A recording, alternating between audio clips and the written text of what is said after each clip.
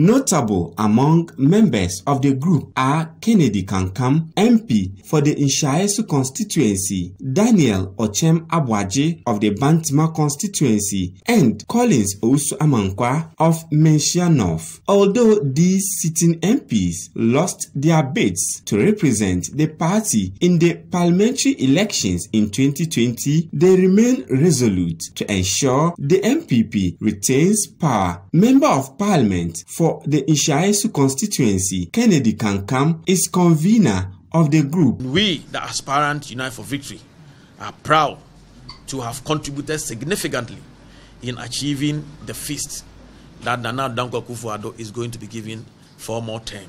The victory that we are seeing is big on it. From the research that we've done, the only thing that can disturb Ghana or to disturb the New Patriotic Party is people sitting in their house and not going out to vote. So we are urging all Ghanaians to come out in their numbers, to go and vote massively. And when they are voting, they should not look anywhere but look at the first position. That is where our president and our candidate Nana Dankwa Akufo-Addo is.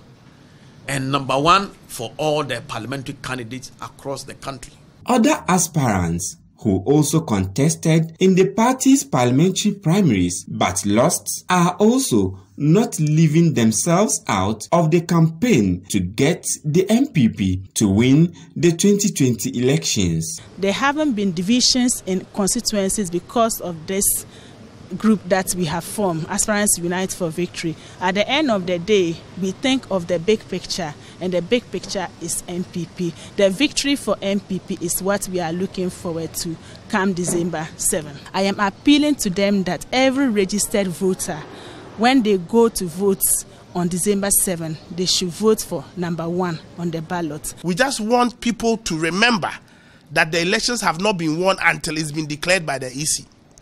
And so we are moving to the countries and encouraging people to move out and vote come December 7th. The group is also targeting to win some constituencies for the NPP. We have adopted 2 constituencies, namely Mion and Upper West Achim constituencies.